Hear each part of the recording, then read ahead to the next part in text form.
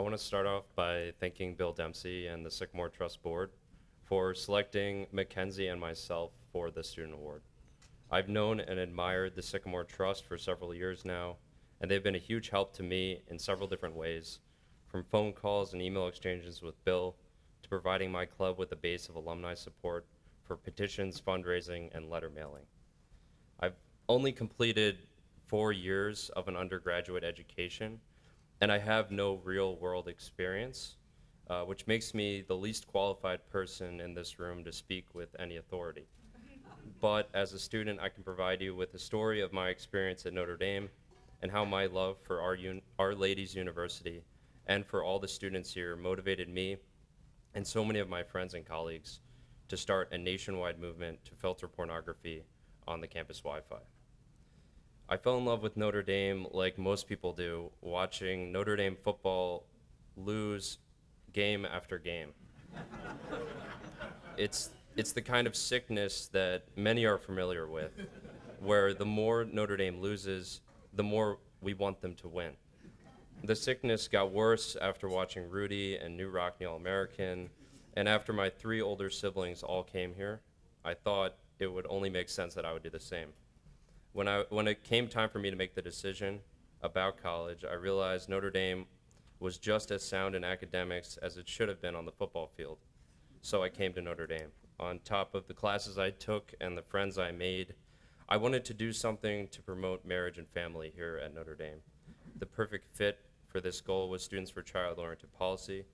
The student organization has focused on changing the culture at Notre Dame by promoting marriage, family, and integrity for the past 6 years, and Michael, Bradley, and Tiernan Kane are both here, and they're the co-founders. The club was initially denied recognition, as Bill said, by the university for promoting traditional marriage, so we were well aware of the administration's stance on what we value. Thanks to the friendship and assistance and guidance from Dr. Daniel Mark, the former chair of the U.S. Commission on International Religious Freedom, and Dr. Philip Munoz, the head of the Constitutional Studies and Tocqueville Institute, it became very clear to me that as a Notre Dame student, I have a unique opportunity to advocate for some serious issues and get involved in the culture wars. And one of the most important battles I found is against the rampant industry of pornography. On campus, I've met several people who have struggled with an addiction to this pervasive drug. Pornography harms users' ability to form healthy relationships, and it hardens women by fostering a culture of exploitation and violence. But while it's no secret that many students consume pornography, what most people don't acknowledge is that many students want to stop.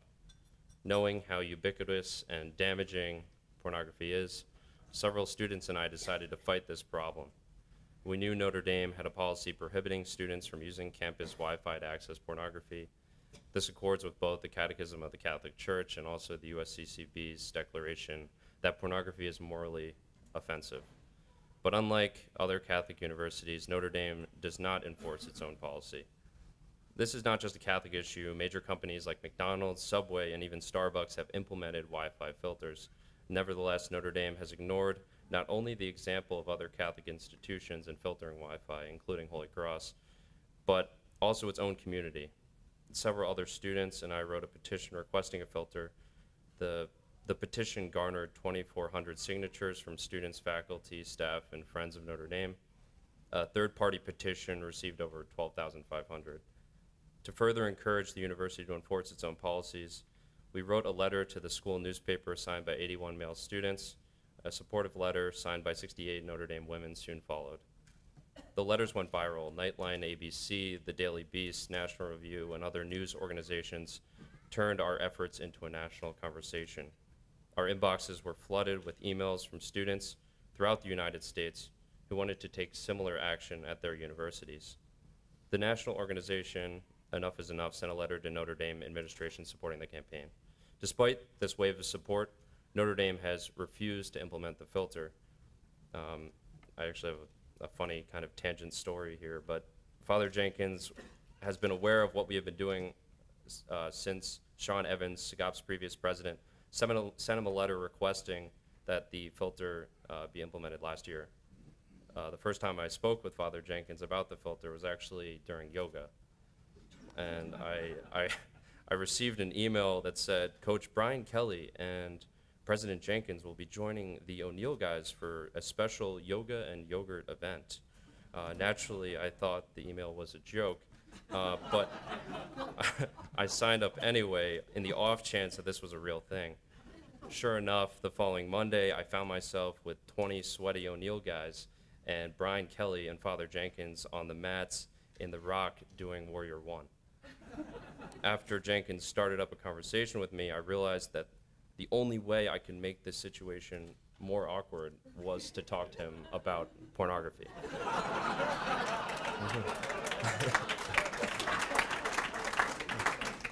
So I brought up the filter and explained how this could help so many guys on O'Neill and all over campus. He was very receptive and told us to keep up the campus conversation. After the media storm, we met with Father Jenkins in a formal setting and explained how beneficial, technologically simple, and inexpensive the process would be. But the answer was no. Jenkins told us that a filter would inhibit the faculty's ability to participate in academic research. He told us that it could be a constraint on freedom and that it is not the university's role to force moral behavior on students. In the middle of all of this, I received an email from the president of the Love and Fidelity Network, an umbrella organization of SCOP, asking me if I'd be willing to be nominated for USA's Gentleman of the Year Award. And I agreed, thinking that the voting process would be small just among my friends and family. The next day, an email blast goes out from the Sycamore Trust saying in all caps, "Vote for Jim." And my phone proceeds to explode with every person I've ever met in my life telling me they voted for me. And after a few subsequent emails from Sycamore, including my favorite, with the all caps subject, "The Pope says vote for Jim," my nomination dominated the competition and launched me into the fame and fortune, the likes of which only a few can experience in their lifetime. So, if anyone has any questions on how to be a gentleman, feel free to ask me, because thanks in part to Bill Dempsey and the Sycamore Trust, I am now officially an expert. But back to the filter. The problem with pornography extends beyond the individual. It is a community-wide issue that calls for institutional leadership to promote public health and well-being. If Notre Dame truly finds pornography abhorrent, it should not be providing it on its own dime. The university has already demonstrated a willingness to shield students from offensive material by covering campus murals of Columbus. Notre Dame needs to be consistent in how it deals with morally degrading content. It disheartens me that my university has ignored a call from 1,000 plus people to adopt a simple measure that would promote a campus culture of human dignity and respect. But even more disheartening is the inconsistent, illogical way Notre Dame has handled the situation. If this university is to live up to its mission of intellectual and moral integrity, it must not only recognize moral depravity wherever it exists, but it should also take a strong stance against the depravity and help students do the same. I love Notre Dame, and I love the people here that make this place the world's preeminent Catholic university. I will forever be in debt to this place for finding me the most amazing woman in the world, who I'll be marrying in November.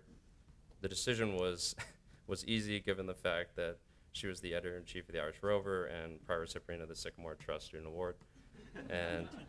But I'm humbled and honored to receive that same award. Thank you for all the good work you commit yourselves to every day, and may we never give up this noble fight. Our university, our church, and our world need it, and will be all the better for it. Thank you.